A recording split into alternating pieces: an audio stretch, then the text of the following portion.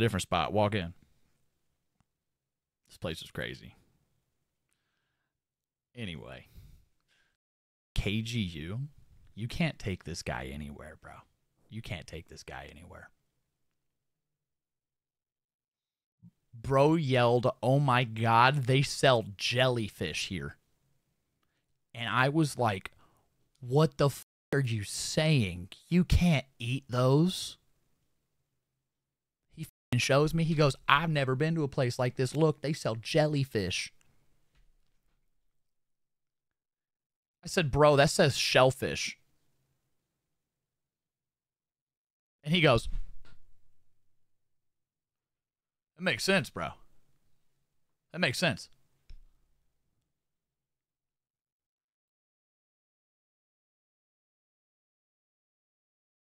Part of me wishes I didn't say anything and he ordered the jellyfish platter.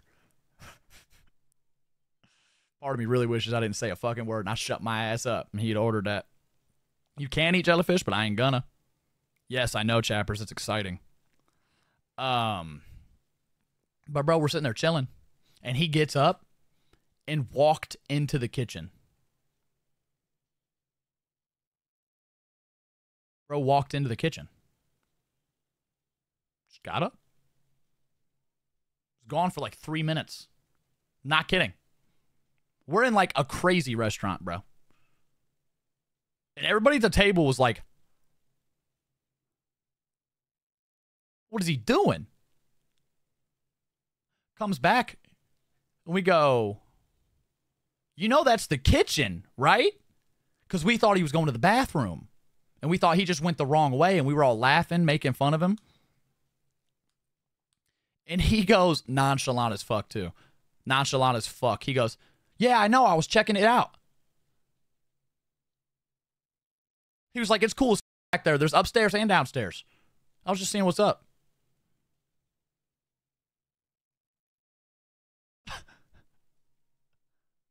Not even kidding. Straight up. And then we learned what this little fucker did. Bro went to the back and told the chefs it was Chatty's birthday. So we're sitting there hanging out, and all of a sudden, bro, they come out with a fucking giant cake fucking slice with sparklers and shit. Bro, come out. It was like, "Happy birthday!" And bro, I swear to God, Chatterbox went like this.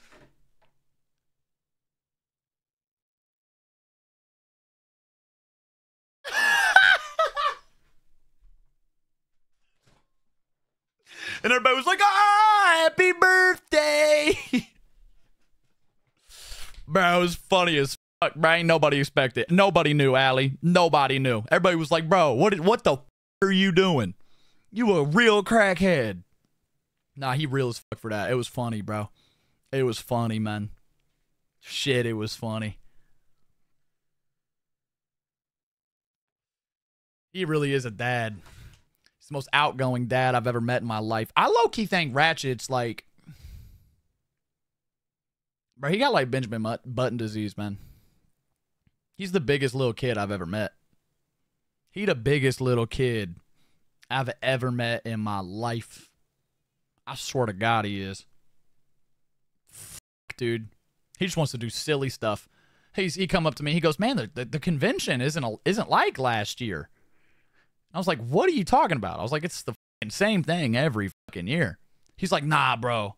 Last year in Vegas was crazy. I'm running around, jumping in foam pits, fucking crawling on the floor, hitting people with gladiator batons and shit, fucking jumping around." He was like, "They don't got none of that here."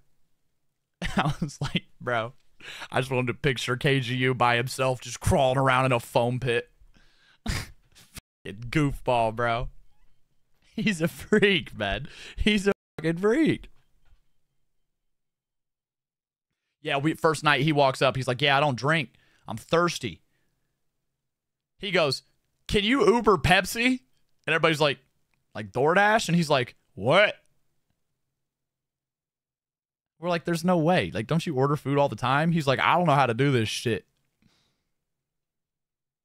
It was like, "Rack, can you please Uber me a 12-pack of Pepsi? I don't know what I'm doing."